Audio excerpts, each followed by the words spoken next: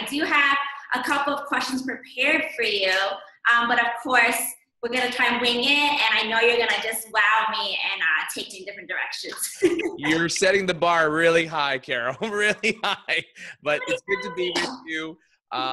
We're back. It's 2017, the first week back, and I literally, as you know, I took my family. We were gone almost the entire month of December in Hawaii. We had a fabulous time. It was an awesome opportunity because we hadn't taken any vacations at all in almost a year and a half. And when we launched this company, I told the family that we couldn't do anything.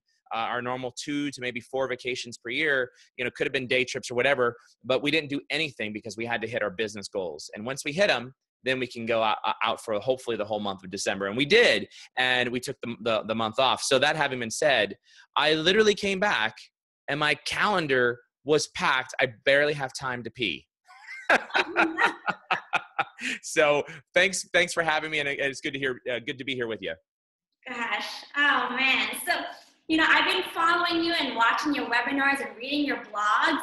And, in a recent webinar that I watched, you asked your guests this, and I love it because it adds like the personal effect to the calls.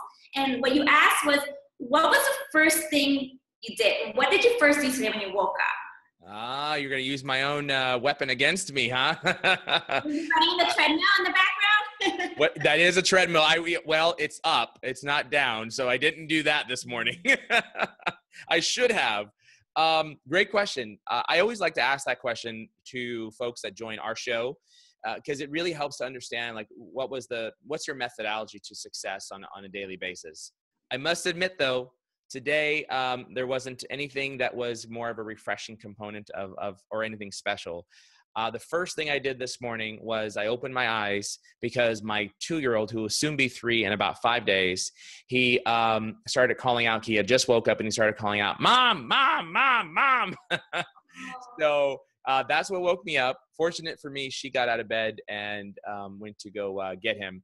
But the second thing I did, which was kind of the first thing, is I picked up my mobile device and I started engaging online.